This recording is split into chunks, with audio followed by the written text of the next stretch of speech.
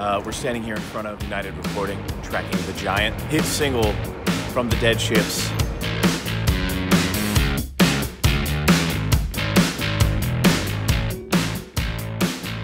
Really happy to have Wesley Seidman, an accomplished gentleman of United Recording. When we knew we wanted to do something with them, and when this opportunity came up, we were like, that's the band we should try and contact.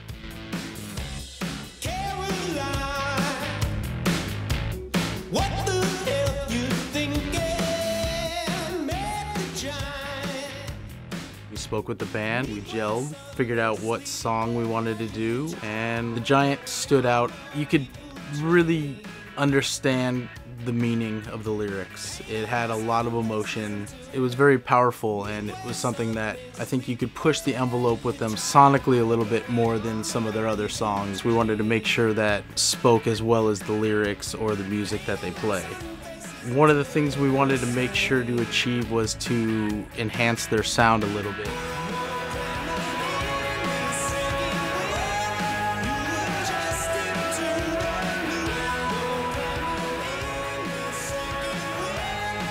We had great drum tech, Mike Fasano, and we wanted to really kind of capture the drum sound that we designed in pre-production. Doing kick snare, like that feels a lot better to me. We spent a lot of time with different drums and tunings and really just trying to get where we had the song where we're happy with it. Use the Drumbrella, which everyone loves.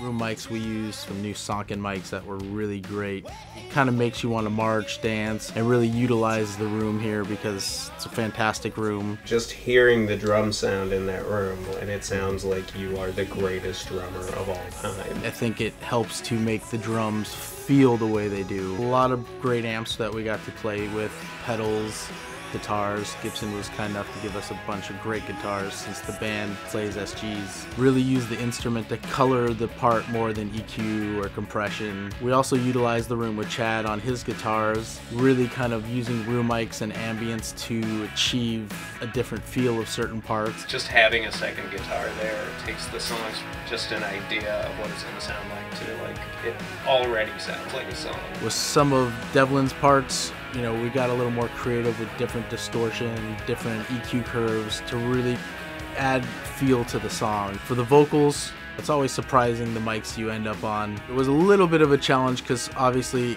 on the choruses, he was kind of an animal. He let loose and really got fantastic performances. Now glamour in this second wind, you adjusted to the It's one of the few records that I've done where we didn't have to tune any vocals. Those are his performances. You know, they're here at United. The goal is to take a great song, great space, and utilize all the tools we have access to. You get a little more of the creative process coming across of the band. It's been nice having a different flavor. That is something that is not easily duplicatable at another studio. I'm really happy that they were the first band we chose to do this because they couldn't ask for a better band to do it with. They're a band of characters for sure. They all are very in touch with what they're playing with each other and how they interface. I think that comes across in their music and when they perform. Definitely one of the things that we were looking for is not just a band that people like, but a band that is doing their craft because it's who they are, not because who they think they need to be.